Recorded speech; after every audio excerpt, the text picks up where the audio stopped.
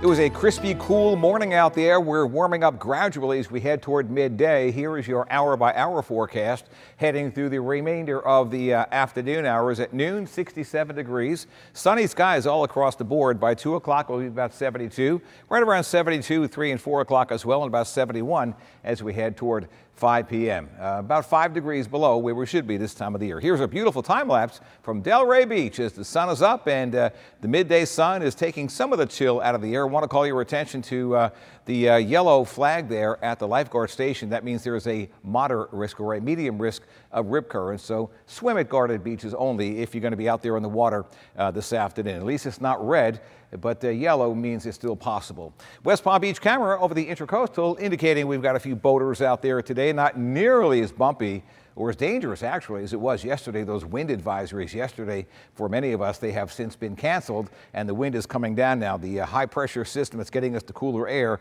is going to be sliding right across the peninsula tonight and tomorrow. So the wind is going to go almost calm for most of us tonight, and then winds will pick back up again once we get on the other side of the high as it slides out toward the Bahamas. But by then the winds will start coming in from the south. We're going to see much warmer weather later this week. The radar is clear. You can leave the umbrellas home. It's cool out there, though. 65 at West Palm, 63 in Stewart. We call a top-down day. If you've got a convertible, today's the day to put the top down.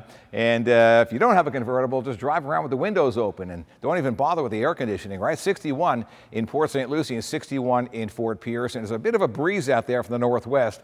Not as windy as yesterday, but still breezy enough. So if you're in the shade, it'll feel a little bit cooler. The weather maker that pulled that cold front through is now pushing way out to sea in the Atlantic Ocean. Dry, cool air moving in behind that. We'll be enjoying that if you are a fan of cooler weather the rest of the day today, tonight, and into early tomorrow.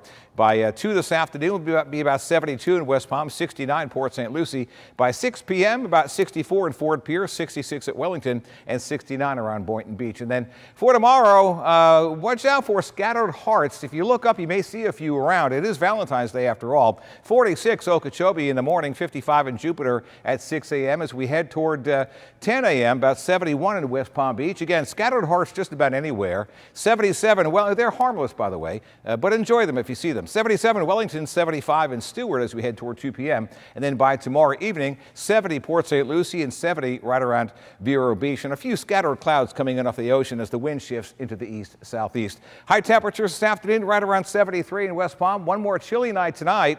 47 at Vero Beach and 44 right around Okeechobee. Here's my forecast for today. We'll see sunny, cool weather. Treasure Coast 70, 73 for the Palm Beaches.